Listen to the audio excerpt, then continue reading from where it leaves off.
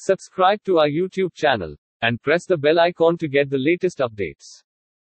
There's good reason why John Doerr is called the Pied Piper of Internet. In 1990s, Doerr's venture capital firm was one of the earliest investors in Silicon Valley startups like Google and Amazon. It certainly took more than vision and risk appetite for Doerr to bet on such wealth-churning giants. By his own admission, his early days in the semiconductor industry helped him identify the potential in Google and Amazon.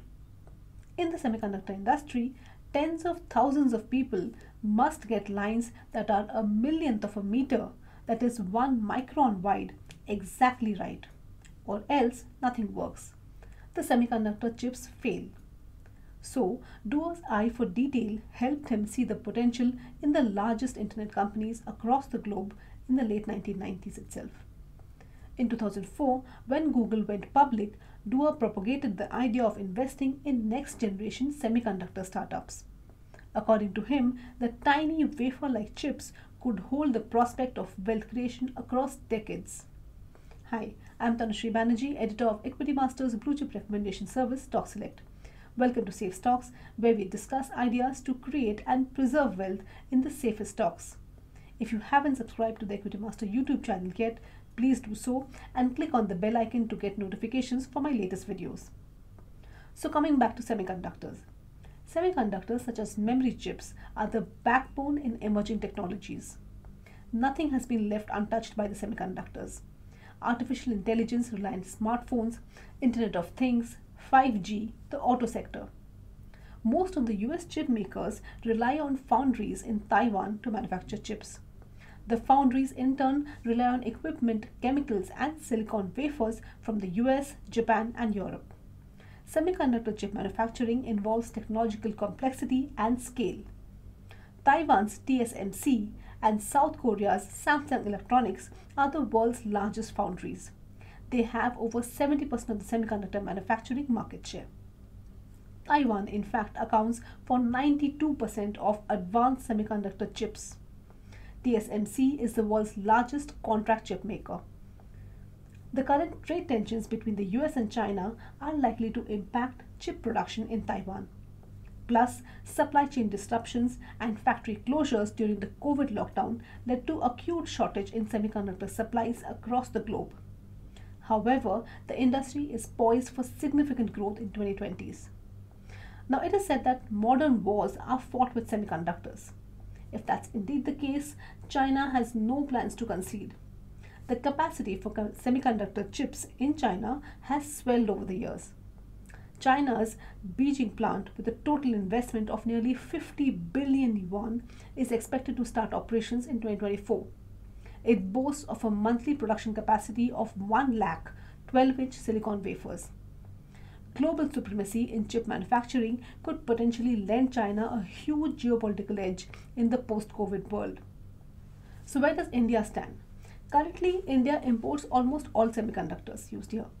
Its demand is estimated to reach around $100 billion by 2025 from about $24 billion in 2021. Previous efforts to get companies to invest in the semiconductor space has failed.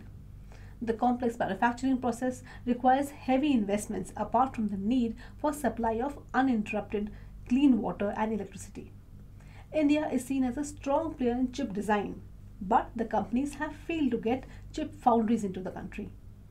When COVID hit in early 2020, companies across the globe adopted the China Plus One policy. This encouraged electronics makers to see India as a viable chip manufacturing hub.